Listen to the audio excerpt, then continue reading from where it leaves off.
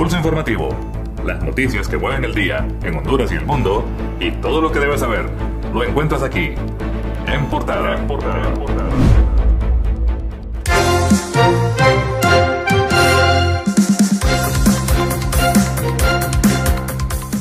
Hola, ¿qué tal amigos de En Portada? Les saluda Germán Briceño con el resumen de las noticias más importantes en Honduras y el mundo hoy lunes 21 de septiembre del 2020. Bienvenidos a nuestro podcast. Empezamos en el campo nacional señalándoles que hoy entró en vigencia el nuevo modelo de circulación por 2 dígitos de la cédula, aprobado por el Sistema Nacional de Gestión de Riesgos para dinamizar las ventas en los diferentes sectores comerciales. Hoy salieron los números 0 y 1 y mañana martes corresponde la salida al 2 y el 3. Y también hoy arrancó el pilotaje presencial en 60 restaurantes de Honduras como parte de la reapertura gradual que implementa la mesa multisectorial y SINAGER. El pilotaje comenzó en 30 restaurantes y cafeterías de San Pedro Sula e igual número en Tegucigalpa.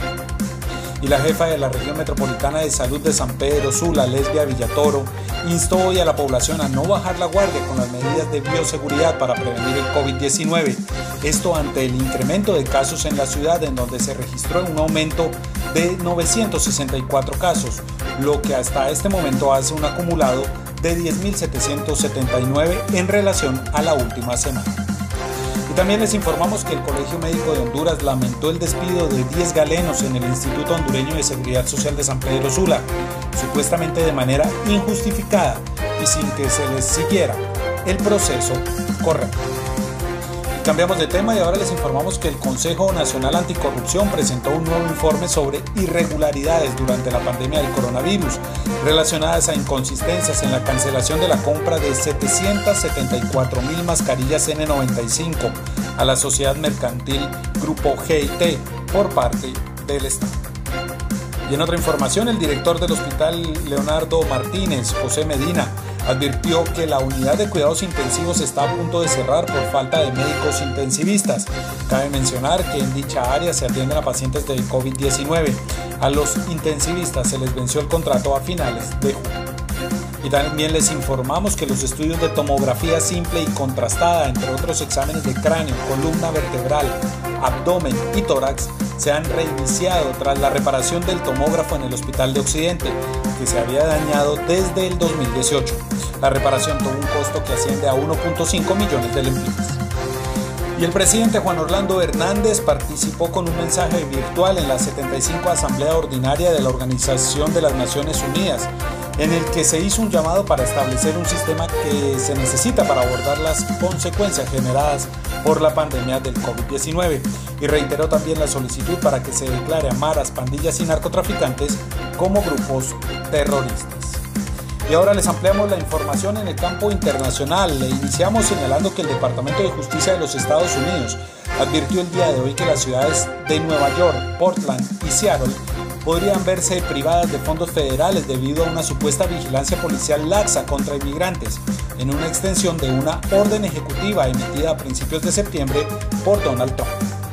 Y también les informamos que la vacuna contra el coronavirus desarrollada por AstraZeneca y la Universidad de Oxford sufrió un nuevo revés tras detectarse una enfermedad neurológica en un segundo voluntario, según informaron medios estadounidenses. Y continuamos en los Estados Unidos, ya que este país anunció el día de hoy medidas punitivas contra el Ministerio de Defensa de Irán y el presidente venezolano Nicolás Maduro, impuestas bajo una autoridad de la ONU, impugnada por el resto del mundo.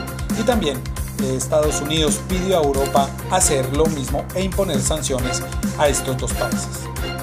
Y siempre en los Estados Unidos, el presidente Donald Trump dijo que al final de esta semana nominará el reemplazo de la fallecida magistrada de la Suprema Corte, Ruth Bader Ginsburg, y que el Senado tiene tiempo más que suficiente para dar su anuencia antes de las elecciones del 3 de noviembre. Y ya para finalizar, les informamos que la India reabrió el día de hoy al público el icónico Taj Mahal, que ha permanecido cerrado durante 6 meses a causa de la pandemia del coronavirus y a pesar de que el número de contagios por la enfermedad no deja de aumentar en ese país. Las puertas de este monumento se habían cerrado el 17 de marzo. Y recuerde que la ampliación de esta y otras noticias usted lo puede leer en www.laprensa.hn. También le recordamos permanecer en casa, lavarse las manos y colaborar para vencer juntos al coronavirus. Muchas gracias.